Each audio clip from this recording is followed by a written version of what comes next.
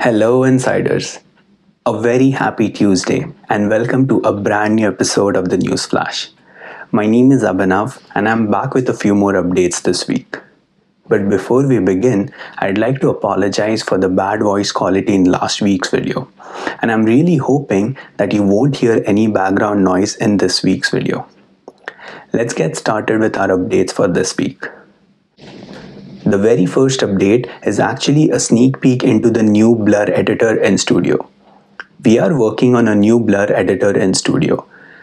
Now in Studio, you can blur faces, people, license plates, logos, etc.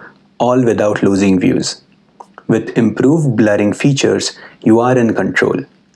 With both face blur and custom blur, you are able to modify the duration, position, and size of the blur. You'll now be able to choose between oval and rectangle shapes in custom blur, making it easier than ever to tailor the blur to your use case. With a sleek and modern design, blurring faces and objects is now easier and more enjoyable than ever. The next update is on the ability to change your AdSense association in Studio. Starting this week, you will be able to change your AdSense association under the Monetization tab in Studio. This setting was previously accessible in Classic Studio, and we have just finished migrating this over to New Studio. Given this is a sensitive action, you may be asked to verify it's you by logging in and completing two-step verification. As a reminder, you shouldn't have to change your AdSense account unless you have made a big change like moved countries. If you still need to make any changes to your AdSense account, you can edit things like account access, billing information, or forms of payment without creating a new AdSense account. The next update is on the adjustable timestamps for the video copyright edits.